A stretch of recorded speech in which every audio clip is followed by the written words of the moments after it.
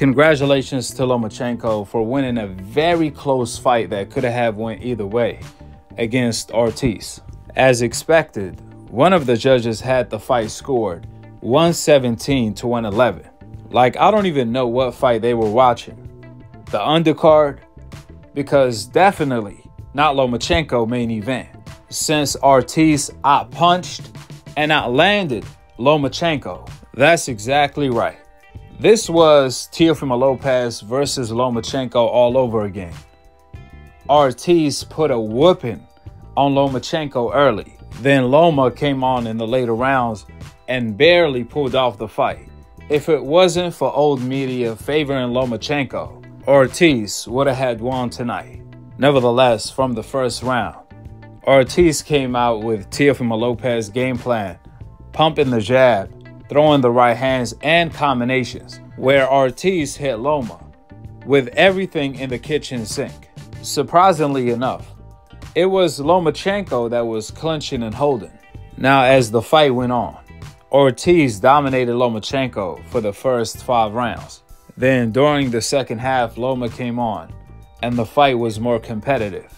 Ortiz exposed so much of Lomachenko's game.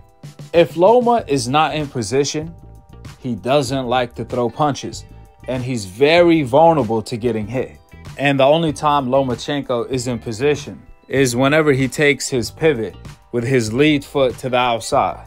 So if you take that away from him and circle with him, he becomes an ordinary basic fighter, a straight up and down fighter with nothing special. To make matters worse, Ortiz showed Lomachenko's kryptonite, and that's a southpaw stand.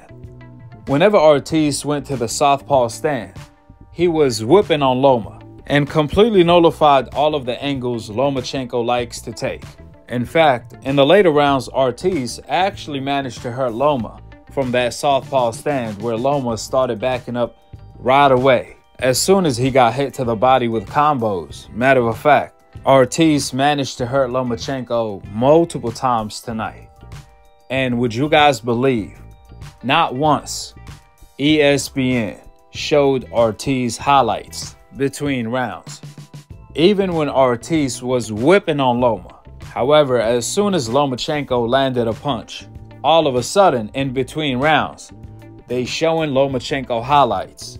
Even during the rounds, Lomachenko didn't have any highlights. They will show highlights from the rounds before that. They did the exact same thing in the Teofimo Lopez fight.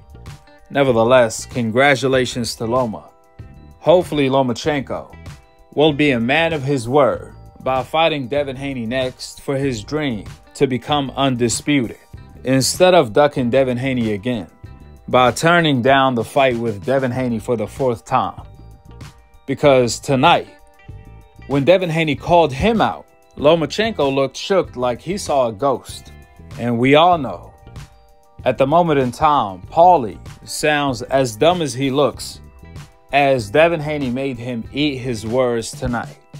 With the facts being laid out, drop your thoughts in the comment section below. Subscribe below and click on the notification bell to be continued on the next episode of AKHi, AKHi TV.